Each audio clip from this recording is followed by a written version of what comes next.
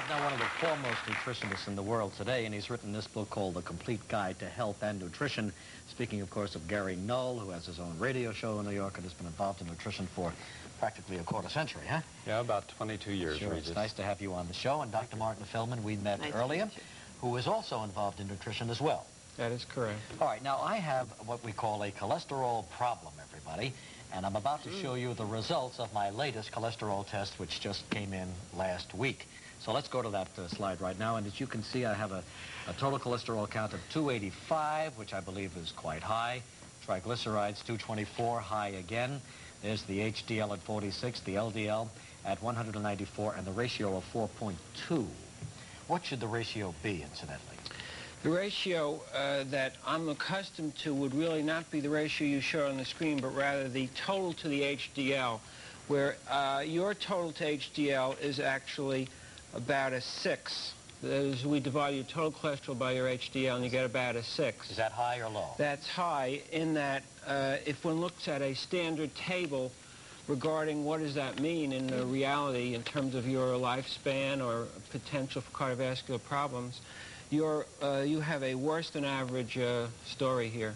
In other words, you're at greater risk than an average person of your age with these cholesterol numbers. Do I have 7 minutes to finish this show?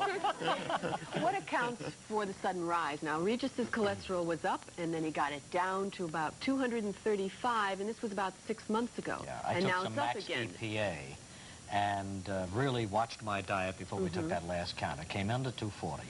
And then I kind of, I don't know, I ran out of Max EPA and didn't buy any more, and frankly was a little less stringent on my diet, and this is what happened. Here's really the key, though.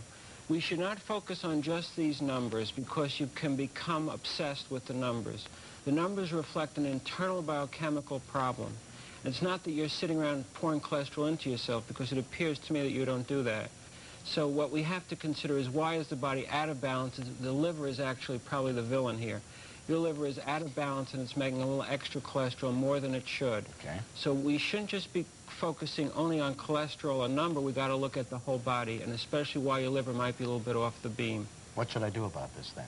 All right, Regis, Dr. Feldman suggested treating the whole body.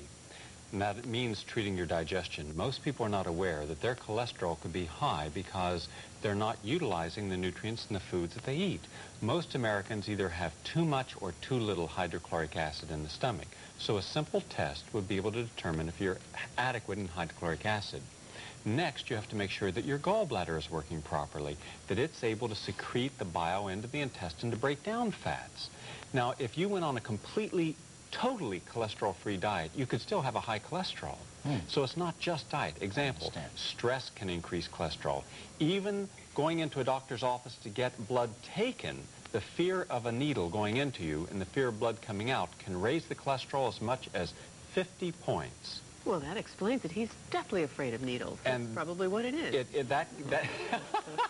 Well, isn't that true, Regis? Yeah, as a matter of fact, they did take a vial of blood, and you screamed and yelled, and then he went through a terrible thing. I shouldn't have. It didn't hurt that much, but, you know, I just have to fear. That can cause cholesterol.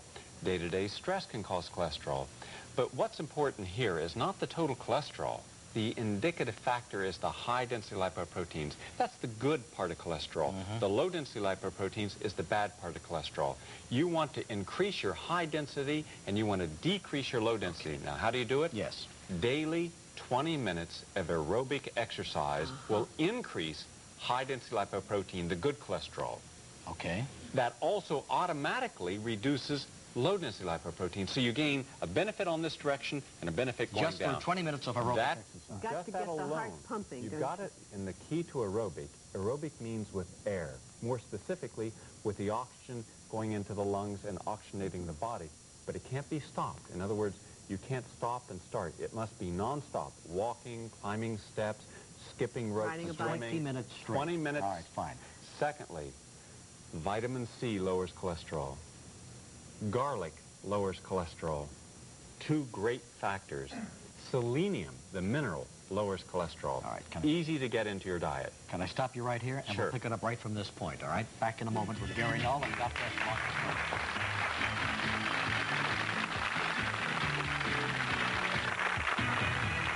We're talking with Gary Null and Dr. Martin Feldman about my high cholesterol count, and so far I've learned I should take, what, 10 grams of vitamin C a day? Yes, the average person should take anywhere from 1,000 to 10,000 milligrams of vitamin C a day, or up to what we call bowel tolerance.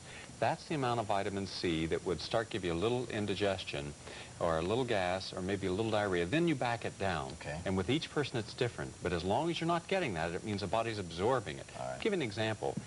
If I'm not running marathons, which I frequently do, I'll take anywhere between 5,000 to 10,000 milligrams a day. The moment I'm training for a marathon, I can take 20,000, and my body absorbs it because there's greater stress. If a person has cancer, that person could take 50,000 to 100,000 milligrams a day. AIDS victims, I know, are being given 200,000 milligrams a day and still not getting diarrhea.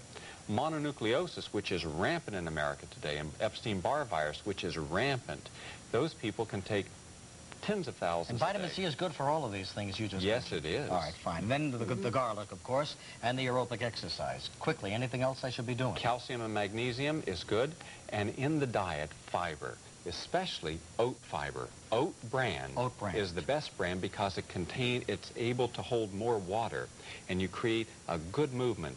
The average American gets no more than about 3 grams of fiber a day. To lower cholesterol, to keep regular and healthy, have about 25 to 30 grams of fiber a day. Well, okay, so how long would it take me, doctor, then to stabilize this condition?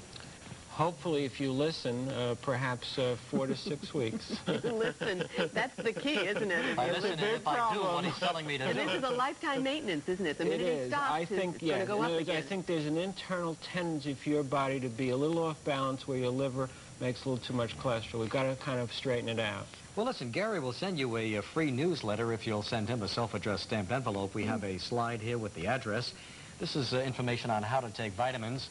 Natural Living Newsletter, Post Office Box 849, Madison Square Station, New York, 10059. Post Office Box 849, 10059. Well, all right, look, let's meet again somewhere along the line and review this, and I thank you very much for your advice. Thank you. Thank you, Doctor, Thank you. for being here.